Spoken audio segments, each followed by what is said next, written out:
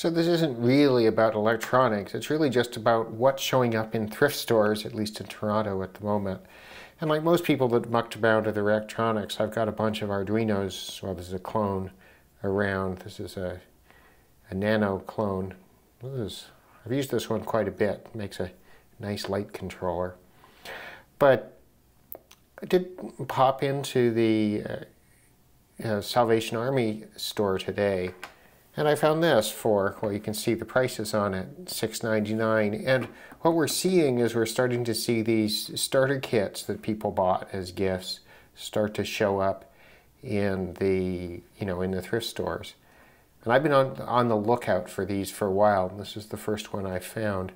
And, this is just another Arduino clone. This particular kit goes for about $40 Canadian on Amazon, which is actually a pretty good deal. But, I went through it. It's complete as far as I can tell. So we've got, what do we got in here? We've got an Uno clone, right? I did power it on and the light flashes, so it's starting anyway. We've got a cable, like we all need more of those. But I've never bought one of these kits, so it's kind of fun. You got the display for the controller chips. There's a blob on the back. Some resistors of relatively useful sizes. You can see that someone did use this kit a bit, right? Because there's some resistors down at the bottom. We've got an unused shield. We've got a mini breadboard. We've got another one of these cheap breadboards, which are always nice to have around. Right. I think this is an ultrasonic distance mesh detector. That might be fun. Right. There's one of these little power supplies things. I have a habit of blowing these up because if you short them, they're done. So I've gone through a few of those over the years.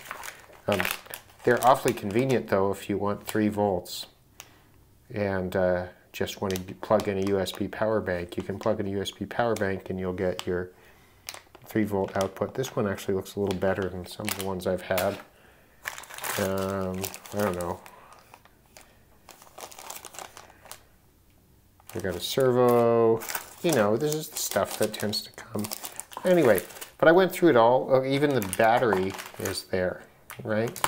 So the point is really have a look, right? Because at current prices, I mean, what is a real Uno goes for like $24, $25 Canadian, right? Was that an Uno? Maybe an Uno's less. Let us just look.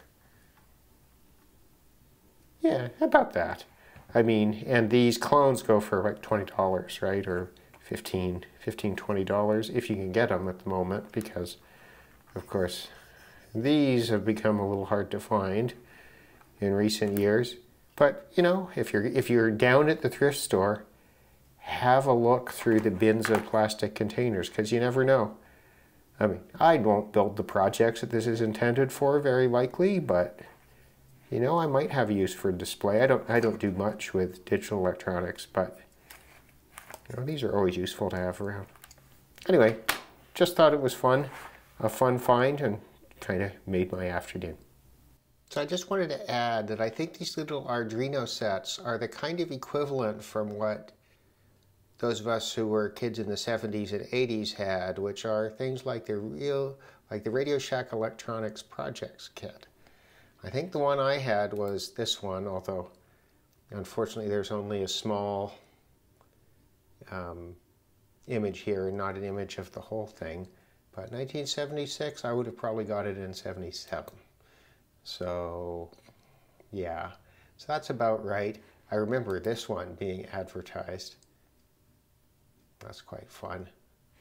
Anyway, I think these Arduino kits of this type, like the one I just found, are very much the equivalent of these sorts of electronics projects kits, because realistically, if you want to build something today, basing it on a microcontroller is a much more sensible approach than trying to learn how to build it out of, discrete transistors and, with a meter and whatnot.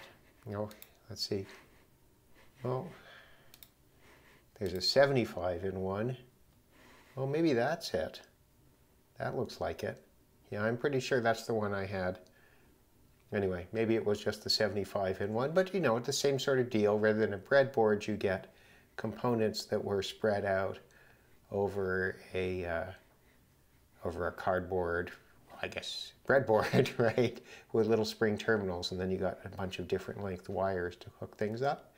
There was enough to make an AM radio. You can see the tuning condenser here and the ferrite rod, a bunch of resistors, some capacitors, a few transistors, I think a couple of silicone and like an NPN and a PNP. I can't read it on there, it's too small, and then a couple of germanium. There's your output transformer and a relay to play with. Very fun. I had a lot of fun with mine, mainly using it to make oscillators that made loud noises. Anyhow, so you can see why I'm attracted to picking up the current equivalent in the Arduino kit of one sort or another, even if, I don't really have much intention of making the projects. Thanks a lot. Good night.